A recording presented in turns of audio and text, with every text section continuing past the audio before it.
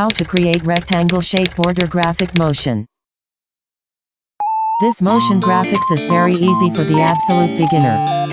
Let's start it. Click blank area. Press X key, then click delete. Press 7 key. Press Ctrl Option 0 key. Press Shift A. Select curve, click Bezier. Press Tab key. Press V key. Click vector. Go to the overlays, then change to none on the handle section. Alright. Click this point, then will appear the white dot. Press E key. Press X key. Press number 3. Press enter. Press E key. Press Y key. Press number -4. Press enter. Press E key. Press X key. Press -8. Press enter. Press E key. Press Y key. Press number 2. Alright. Press tab key. Click blank area. Click on this snap icon. Click on the absolute grid snap. Select this shape. Press G key going to move the object. Alright. Click blank area. Press Shift A. Select mesh, then click plane. Press S key going to scaling the object. Press G key going to move the object. Alright. Click off the snap icon. Press S key, then X key. Create a rectangle. Press S key, then Y key. Alright. Press S key going to scaling the object.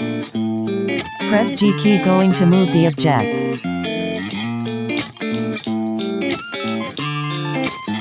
Alright. Pull the right sidebar. Increase the location Z number. Click on this snap icon. Press Shift A. Select curve, click Bezier. Press G key going to move the object. Press Tab key. Press V key. Click vector. Click this point, then will appear the white dot. Press G key. Move the white dot to here. Alright. Go to the layer panel. Remember the object name, or you can change other name what you like. Select this shape. Go to Material Properties panel. Click New. Surface Setting, select Emission. Change any color what you like. Go to Object Data Properties. Click 2D. Open Geometry section. Click Object on the bevel section. Click the white square icon. Then select this layer name that you just changed it. Then that stroke line have been changed to border shape. Select this line. Lock the Y and Z number on the scale section.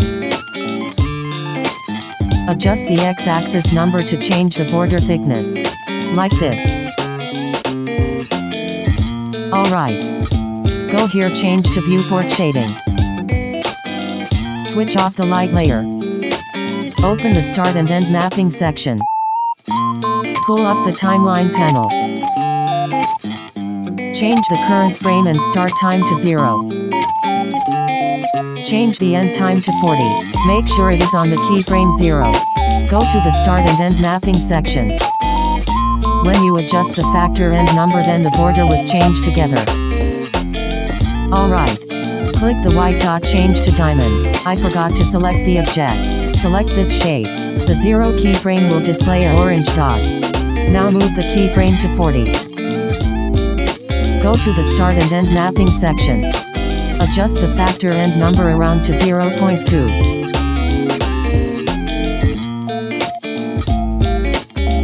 Click this diamond shape. Press spacebar. Check the graphic motion. The motion speed too slow.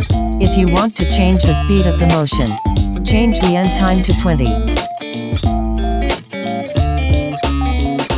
And move the orange dot to 20. Press spacebar. Alright. Go to Material Properties panel. Go to keyframe 0. Click this dot icon beside the color bar, then will be changed to diamond icon. Go to keyframe 20. Change any color what you like. Click this diamond shape. Press spacebar. perfect.